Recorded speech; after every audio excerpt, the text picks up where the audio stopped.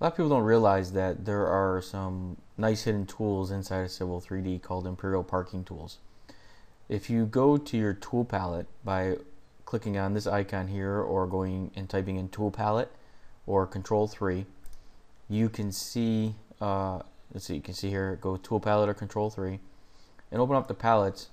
If you right click and go to customize palettes, you can organize your palettes into groups or just import a palette and export a palette and share it with others. So at the very bottom of your tool palettes here, there's Imperial Parking and Metric Parking tools.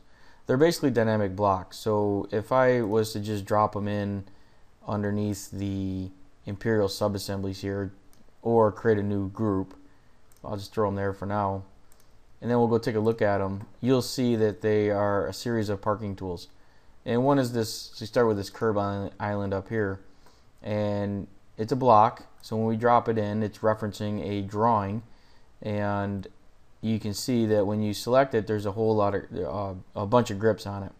If I grab this grip here, and I stretch this grip out, you can see that as I stretch it out, it actually creates additional parking striping and parking spaces. Other grips do similar actions, such as this one here will actually make the stalls deeper. You can turn on and off the curb and gutter or put no curb. You can use this grip to align the block to other objects, and you can use these grips here to change the thickness of the median.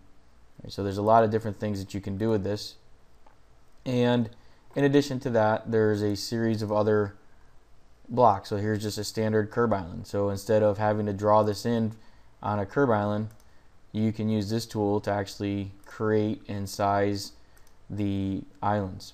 There's an end, you can drop that one in, and then you could use this curved section and just go ahead and draw in. If I snap it to the end there, you can see that I can grab this and stretch it out, add another one, and they're just blocks, so once they're in there, if you wanted to, you can explode them and trim them.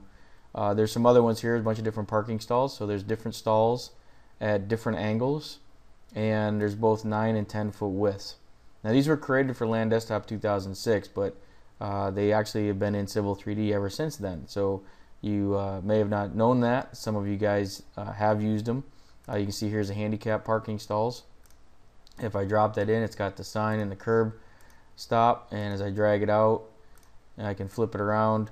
Again, they're just blocks, so you can explode them if you want to change the size or any of the parameters of these blocks. But they come ship with Civil 3D, and they're available to anybody who has Civil 3D.